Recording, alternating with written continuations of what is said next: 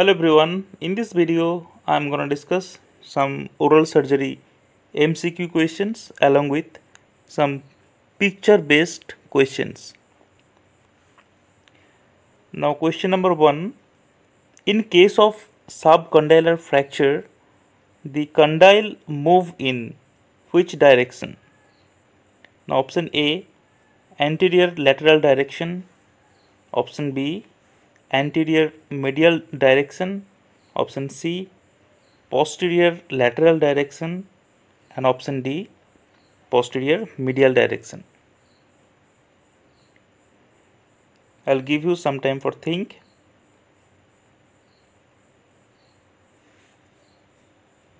Now answer. The answer is B, anterior medial direction. Why? Due to pull of lateral pterygoid muscle. Read the question carefully.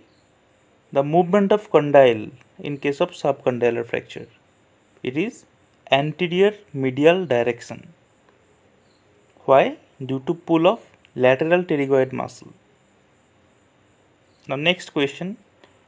The proximal segment of mandibular angle fracture usually displaced in which direction?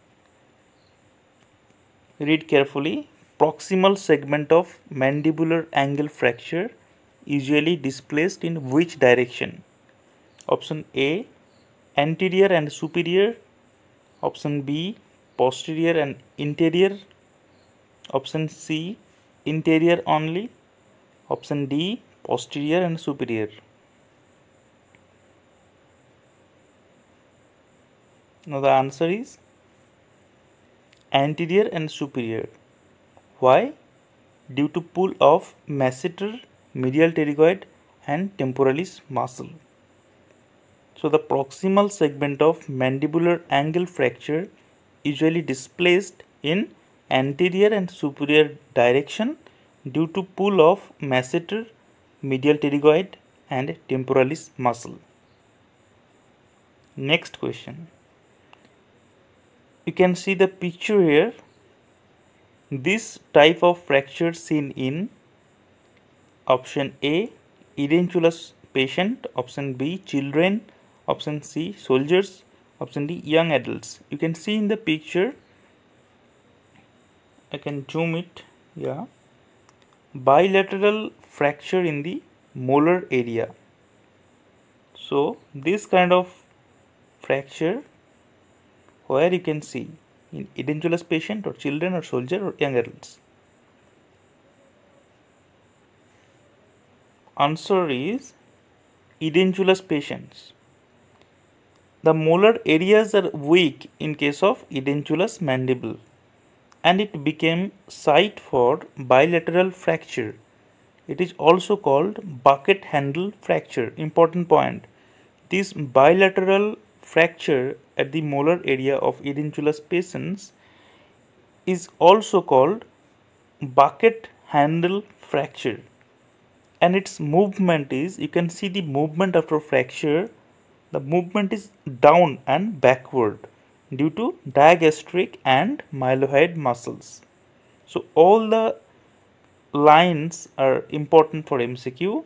This bucket handle fracture is seen in edentulous patient and the fractured segment, the movement is down and backward due to digastric and mylohyoid muscles.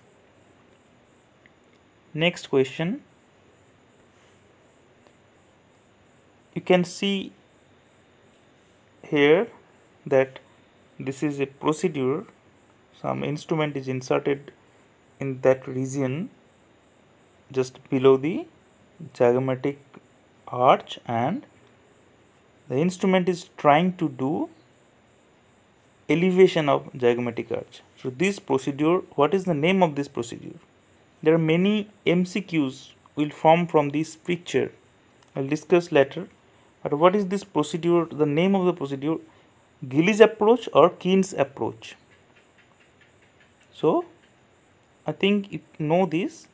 This is Gillies approach of elevation of zygomatic arch. Now the discussion is important.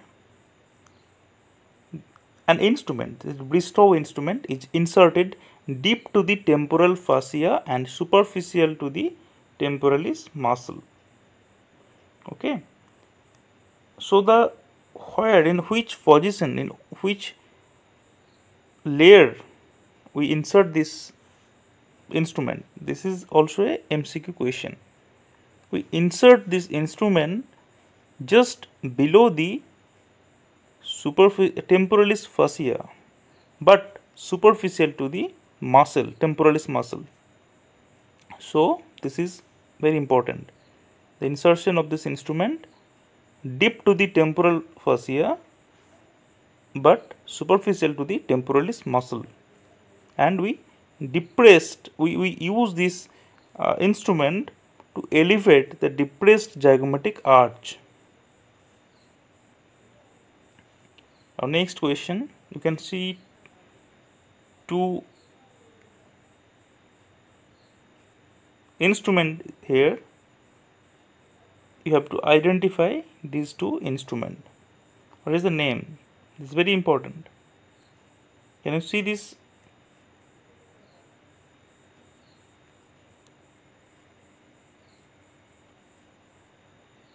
Now answer. See carefully, first and second more or less similar instrument, but the first instrument's beak is little bended or upward here, you can say. Now the answer is,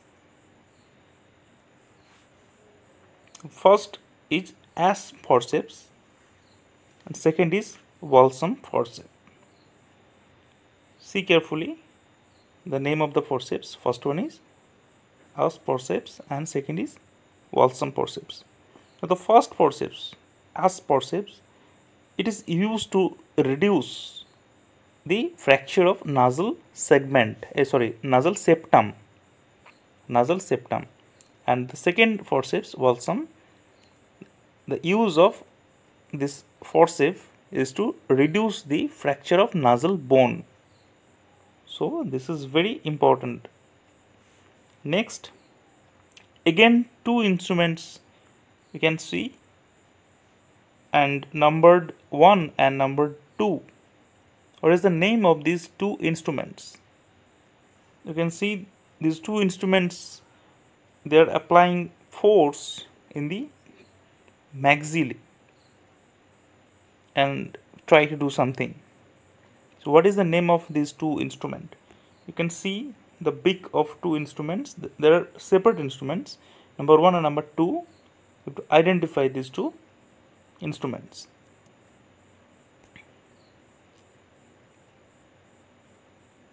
Answer is, the first one is Rowe's maxillary disimpaction forceps. Rowe's maxillary disimpaction forceps. And the second is Hayton-Williams disimpaction forceps. Both these forceps, the function is to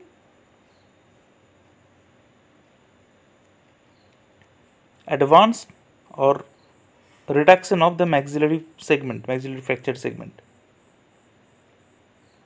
So you can see first one is Rowe's maxillary disimpaction forceps and second one is Hayton-Williams disimpaction forceps.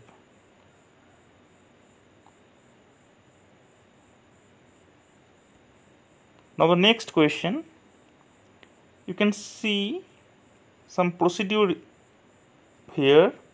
You have to name the procedure. What is the name of this procedure? You can see in this picture there is oblique here, oblique osteotomy, intentional oblique osteotomy of the zygomatic process, and there is down fracturing with displacement below the articular tubercle. This is articular tubercle of the condyle, and the process is doing oblique osteotomy. After that, the fracture segment down fracturing with displacement below the articular tubercle. What is the name of this procedure? You have to tell the name. This is a very important question. And the answer of this question is Docherty's procedure for the management of recurrent TMJ dislocation. In case of recurrent TMJ dislocation, for controlling the movement of this condylar segment, condylar head, this procedure is done. Docherty's procedure. Here we do oblique osteotomy of the maxillary process and we down fracture the segment and it obstructs the movement of the condylar head. So this is very important question. Now the next question is the mechanical advantage obtained from the wheel and axle principle of elevator. What is the mechanical advantage of wheel and axle principle of elevator? What is the wheel and axle principle of elevator? The crossbar elevator. And what is the mechanical advantage? Option A 2.5, option B 3, option C 4.6, option D 6. What is the answer? You go quickly. The answer is 4.6. Now the discussion. Crossbar or Winter's elevator. The principle of function is wheel and axle and the mechanical advantage is 4.6. Apex elevator, wedge elevator and extraction forceps, they work on the principle of lever and wedge and the mechanical advantage is 2.5. A straight elevator, it also function in the principle of lever and wedge and the mechanical advantage is 3. Cryer, it is also the function, the principle used in cryer is lever function. And what is the mechanical advantage? I will let you know later. So this is the question, very important. Next question. A 22-year female patient complains of decreased mouth opening since 4 days. What could be? This could be due to bony ankylosis of TMJ, oral submucous fibrosis, oropharyngeal fibrosis, impacted third molar. So a young female patient complains decreased mouth opening since 4 days. That means acute case. What can be the reason? Bony ankylosis of TMJ, it not acute, it is chronic process. Oral submucous fibrosis, it is also chronic process, takes long days. Oropharyngeal fibrosis, this is also same. The answer is impacted third molar. Impacted third molar can cause pericoronitis and muscular trismus. So the answer is impacted third molar. Now we'll go to the next question. And this will be our last question for today's session. To classify a chronic oral antral communication, what time duration is acceptable? Option A 7 days, B 14 days, C 21 days and D is 28 days. Again read question carefully. To classify a chronic oral antral communication, what time duration is acceptable?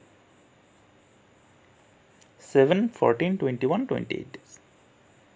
The answer is 14 days. Any oroantral fistula present for more than 15 days is known as chronic oroantral fistula. So you have to remember these things. So this was today's last MCQ. We'll see you in the next video. Thank you very much.